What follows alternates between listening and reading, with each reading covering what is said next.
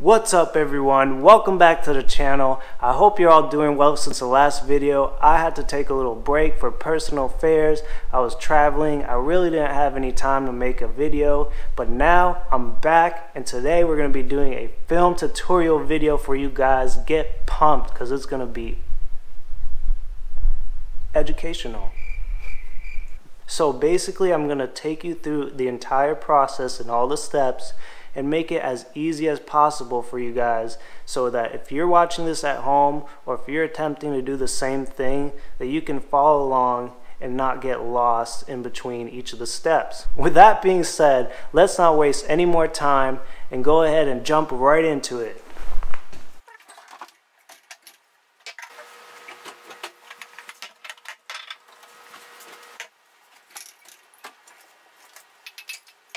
So the next thing that you want to do after you get all your equipment gathered up and your area is ready to go, you want to measure out your chemicals and store them in the proper containers. So here I have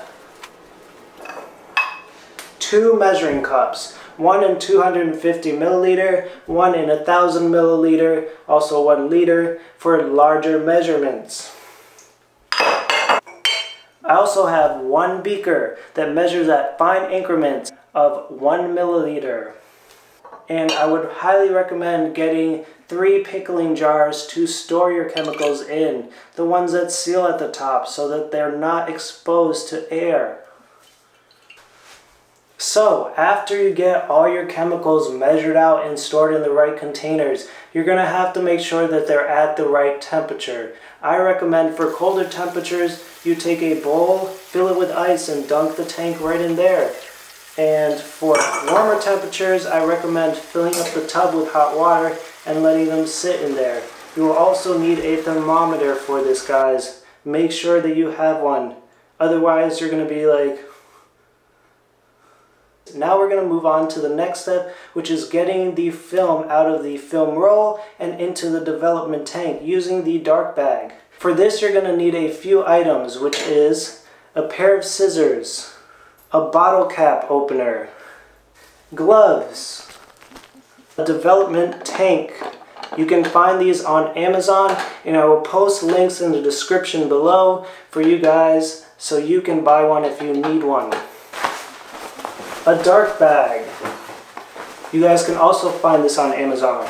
And obviously you will need a roll of film that you've fully shot. I hope you had that before we started this video. So guys, this is the next step. This is probably my least favorite step just because of how tedious it is to get the actual film onto the spool itself. But that being said, it's actually not that bad. I've been able to do it just fine in the past. It's just a little tricky at first. The first thing would be to get this roll of film and pop it open with the bottle opener. You're going to want to do this from the top end. You'll be able to feel it because it has a little knob on the top, and you just pop it off in the dark bag. You pull the film out and it's going to have a little rounded edge. You have to cut it at the first notch after that rounded edge and make sure that it's straight so that it goes onto the spool smoothly. Otherwise, it's going to get stuck and start crunching on the spool and it's going to be a total headache. It's happened to me multiple times before. So yeah, that's the hardest part, I would say. Once you get it on and it goes all the way, all you have to do is take these pair of scissors and cut off the end, and then basically you put the spool on this little shaft. You put this whole thing in the bottom of your tank. You put the cap on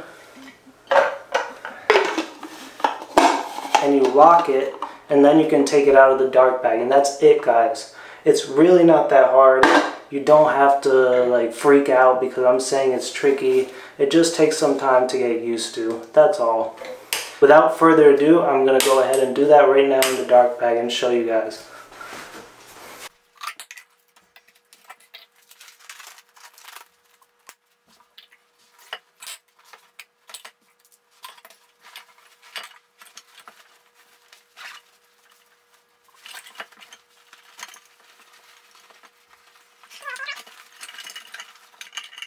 One eternity later.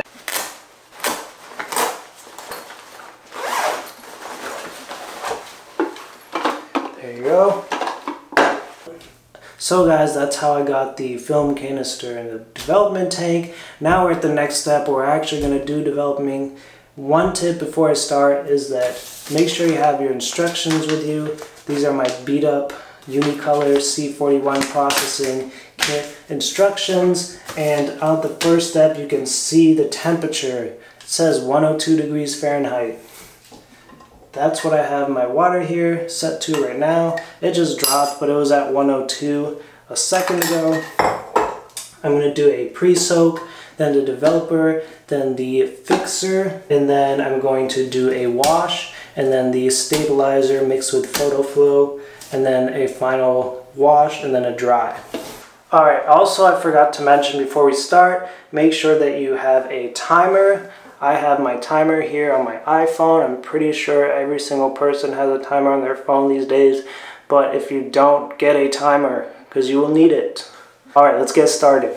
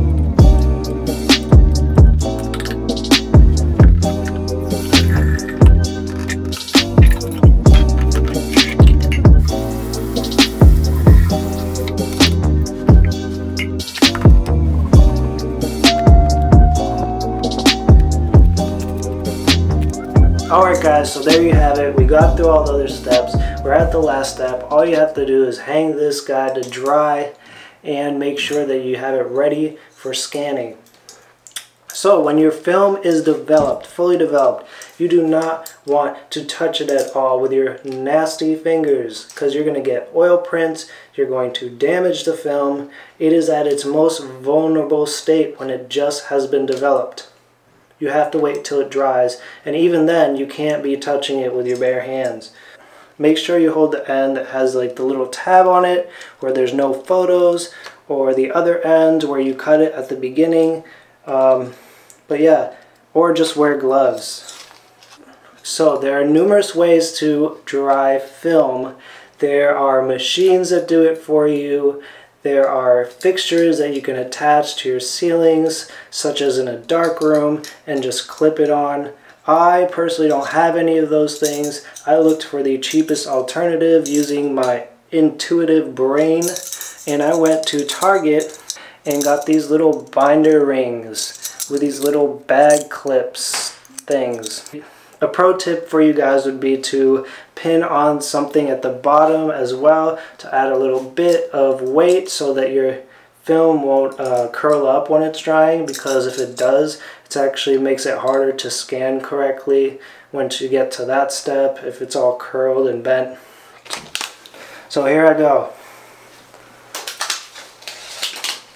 It's all coming out. Look at that. So I just clip it on just like that. See? And now you just open this, clip it on the shower ring, and there you go. So usually I just kind of snap the film, take it from the bottom and snap it. So what this does is kind of just snaps the water beads and just like lets them bounce off. So I do that a few times and then I just leave it. So I'll come back to you when this is fully dry. It takes about 2 to 3 hours. I'm usually impatient. I take about 2 hours and it's fully dry. But you guys probably should wait to 3 hours if it's your first time, just to make sure. I don't want you guys to ruin your film by taking it out prematurely. So I'll get back to you guys when this is done. I'll show you my process, how I get it ready for scanning and what machine I use, and then we'll be all set. Alright guys, I'm here with the fully dried film roll. It's been hanging here for about 3 hours now, so I'm about to take it down and head into the next room so I can prep it for scanning. I'll meet you guys there. Alright guys, here I am in the next room with my full film roll. I'm cutting it into strips of 5 frames each. The reason why I chose 5 frames is because I have some archival sheets that I use to store these strips after, and it fits exactly 5 frames. Another pro tip for you guys here, get yourself a dust blower. This has helped me tremendously because it helps remove dust and debris and any microfibers from your film without you having to actually touch it.